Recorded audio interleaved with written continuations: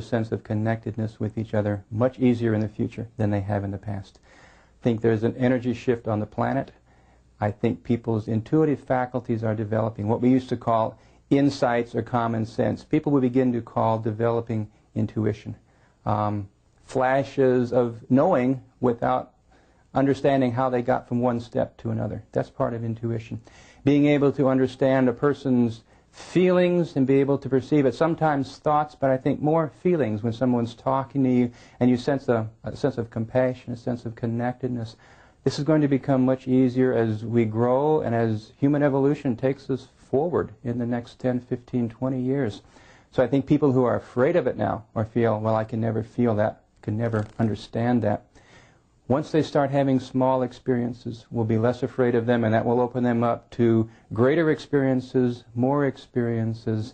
So I think in the next 10 years it's going to be very commonplace for people to say, yes, I feel a sense of connectedness with my friend, with my spouse, with my pet, even with the plants in my backyard. Ultimately, the best ingredient in a relationship, from Cayce's perspective, is unconditional love. Love given out selflessly with no thought of what is received in return. So from Cayce's perspective, love is something, an act of giving. It is not so much what I'm getting in return. Love is not what is someone doing for me, but instead, what can I do for another person? Edgar Cayce's philosophy has a fascinating principle that we grow to heaven only by leaning on the arm of somebody we've helped. How does service fit into this whole process of karma and past lives? Well, once you actually accept the idea that life is continual and that it's one, that we're all one family, then anyone you meet, any action you do in this life that actually contributes to the health of the family, to the future of the family, benefits us all. And that concept is in reincarnation and also is a principle that drives the idea that service in this life to others is important. So that's the key to the healing. Yes, the key to the healing.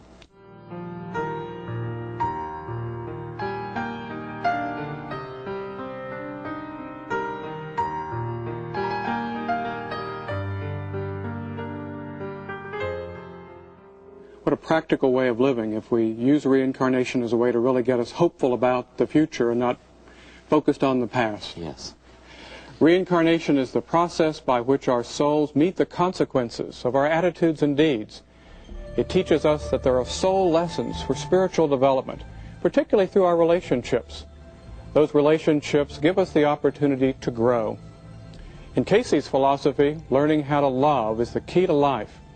In his vision for the future, reincarnation will be widely understood and accepted, and it will show us that we're going to be part of human history for this and many new millennia to come.